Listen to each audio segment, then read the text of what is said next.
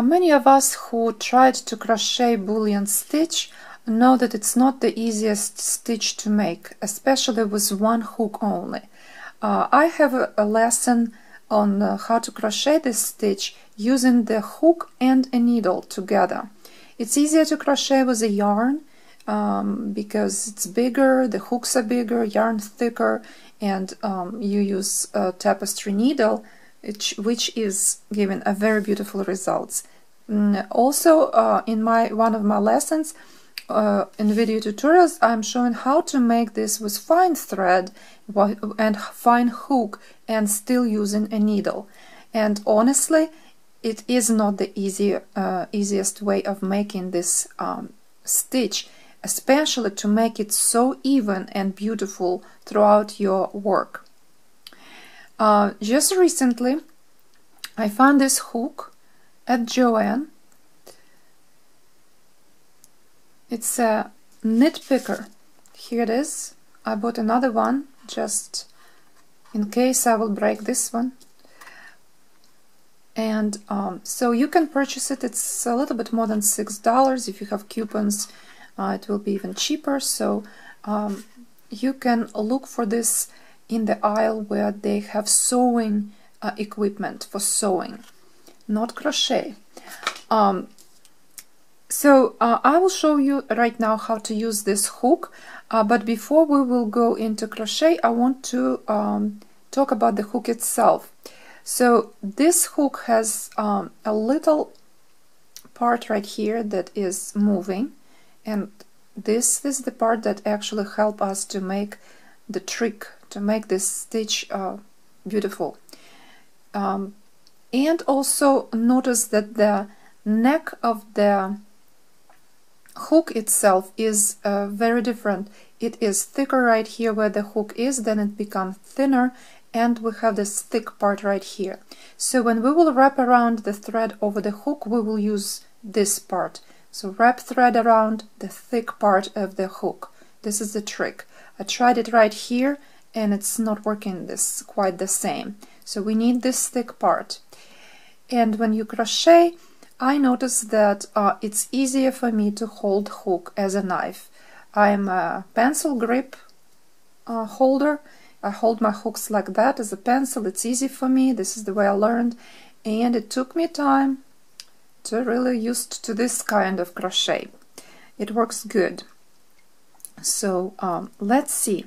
I started here. You can make a little circle, a little platform for yourself with single crochet stitches. Try to crochet loose. Those for this hook you need, since it's the thick part right here where the hook is with a little moving ledge, so you probably crochet this part with a hook number 0.9 millimeters or even 1 millimeter, that the stitches will be a little bit thicker.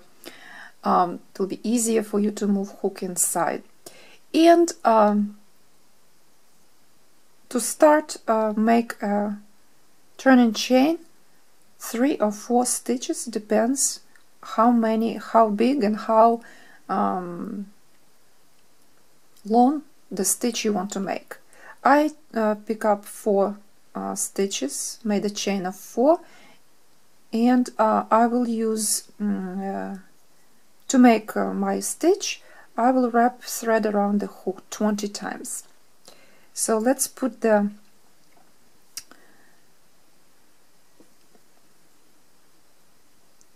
loop over the stitch on the hook. Turn your hook in such a way that this small part, that opening, will be down, looking down. And let's crochet. So moving all the way to the handle of the hook, wrap thread around the thick part of the hook 20 times. 1, 2, 3, 4, 5, 6, 7, 8, 9, 10, 11, 12, 13, 14, 15, 16, 17, 18, 19, and 20. You can wrap a thread around the hook up to 30-35 times. Depends on the thread, depends on the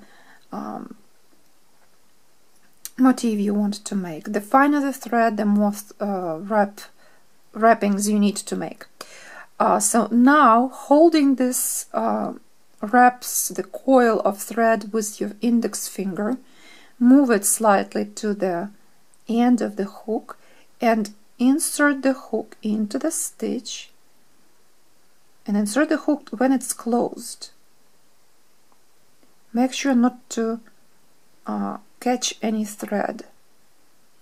So move it inside, then with a thread slightly open the hook and grab with the hook the thread.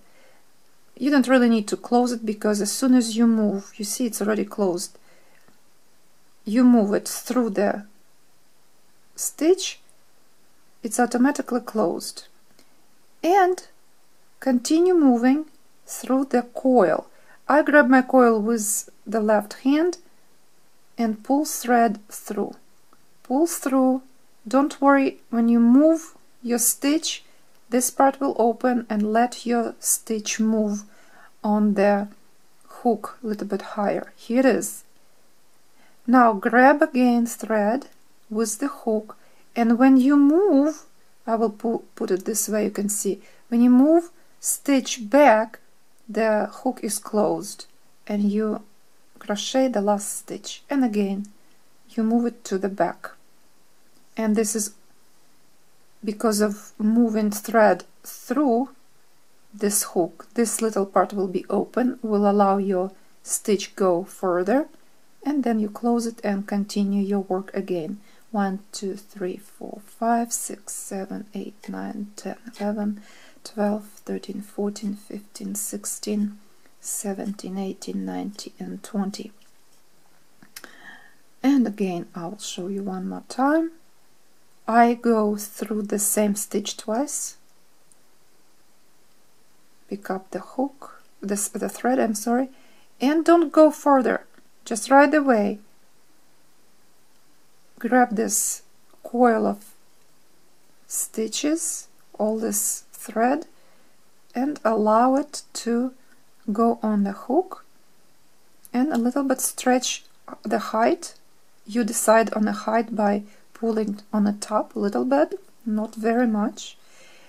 Now grab the thread with the hook and move. You see that when you move stitch back on the hook, that little piece is closed and allowing you to move the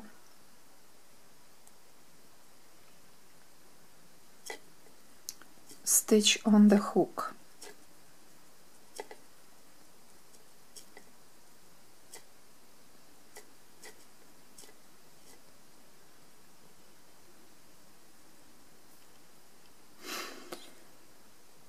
And again, very carefully inserting into the stitch. And as soon as you got out, this is when you grab your